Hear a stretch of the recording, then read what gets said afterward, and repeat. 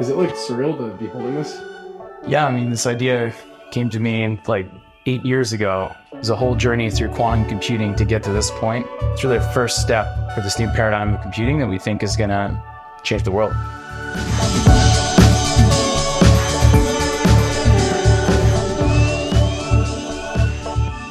Ever since I was a child, I wanted to understand the universe around us because I wanted to figure out what technologies I could build that were going to have maximal impact in our ability to scale civilization to the stars. And if you study the equations of thermodynamics, there's actually a bias of the universe that pushes us to want to grow. And I think it's kind of nature's way of like urging us to expand.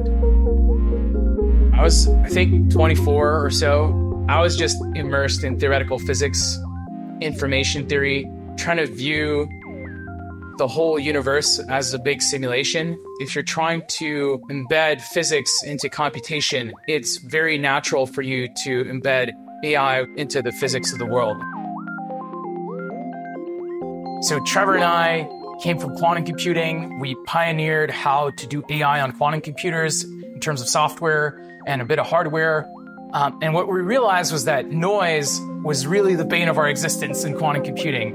And it's actually also a problem if you try to go low power with digital computers. And so what these devices do, they use the noise from heat, the jitteriness of the electrons as an asset rather than a liability.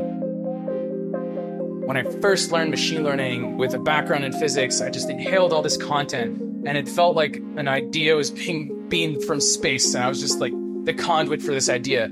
It was so powerful, to have a physical system that does machine learning as physics. I thought I'd lost my mind, and I tried to discredit the idea, take it down for 6 years, but I couldn't, right? I couldn't convince myself that it wouldn't work. Digital computers usually represent values in bits, and so it's a completely different way of programming, and we think it's really how nature computes. It's closer to how our brains compute, and it's a way to do AI much more power efficiently and actually much faster than current day hardware.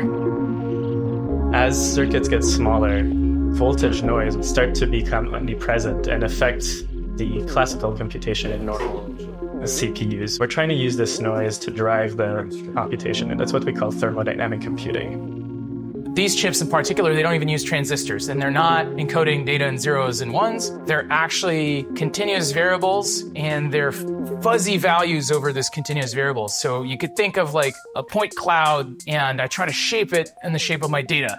And that process is basically machine learning as a physical process. If you have a parameterized physical device, you can just optimize over the space of those parameters and let that optimizer program for you in a sense. You just give it a task and it optimizes itself to accomplish that task. So it's the differentiable programming mindset. Andre Karpathy calls it software 2.0, right? The thesis is that gradient descent is a better programmer than you. So we're here in Sherbrooke, Canada.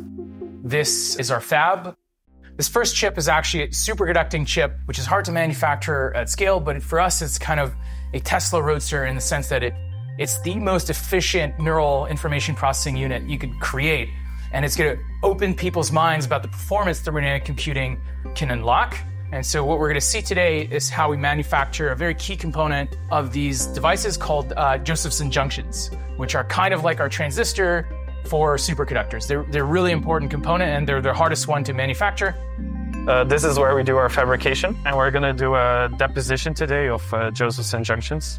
So we did the exposure of electron beam resist recently, developed it, and now we're ready to do the deposition. So this is our deposition tool.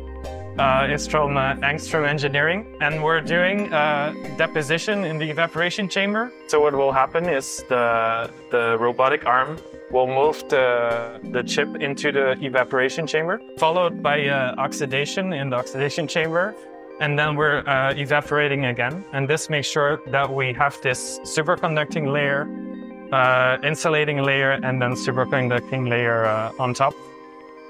And here, our very first prototype chips use superconducting metals and have programmable physics of electrons in these metals that allow us to do essentially generative AI as a physical process.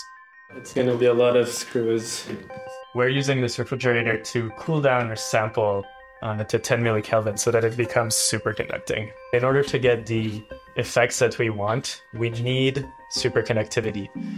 This is for two reasons. One is dissipation, and the other is because we exploit a physical effect called the Josephson effect. And for that to happen, the aluminum needs to be superconducting. We're at 273 degrees Celsius below zero, so we're very close to absolute zero. And these cans are necessary to literally isolate stages from the other to prevent light from heating up these stages that are colder and colder. So just light on its own will impact the material in the fridge. It's kind of a bit of a Russian doll system here. I think the physics of all of these circuits, whether it's quantum or thermodynamic, I mean, it's both in the end. I just find physics very interesting, and that's why I'm a physicist. Yeah, look at this, Guillaume. That's beautiful. We just started getting our first data, finally got this whole setup going. As you can see, it's quite involved, it's quite epic. For us, you know, this is an evolutionary fork away from the previous paradigm of quantum computing and towards thermo. And so couldn't be more excited today to be holding this, really. Everything we learn on this platform will carry over to our next ones. It's going to open people's eyes about, you know, this potential paradigm of computing that's totally different. You know, the next big milestones are going to be to demonstrate similar principles in silicon, and of course, open sourcing our software and getting people from throughout the world to start programming simulated thermodynamic computers at first, and eventually, you know, our real devices, and for them to get to try them. And hopefully at that point, we check back in. To me, I think the greatest pursuit is the expansion of scope and scale of intelligence throughout the universe. This technology we're building here is really a big step towards enabling that expansion, right? If you can get far more energy efficient computers that operate much faster by fundamentally running the AI algorithms differently in the devices using exotic physics, then you've completely changed the game. You can apply intelligence to really solve all the problems that perturb us and prevent us from being able to scale to the stars. I think it's really important that we don't just fight for our place in the dirt, but seek to grow in scope and scale and seek to the stars. Solving intelligence is solving a problem that will solve problems for us, right? And what we're seeking here is to solve for the ultimate embedding of intelligence into the physical world. We're operating at the very limits of physics here. This is what these devices demonstrate. They're as energy efficient as you can make intelligence, for all we know.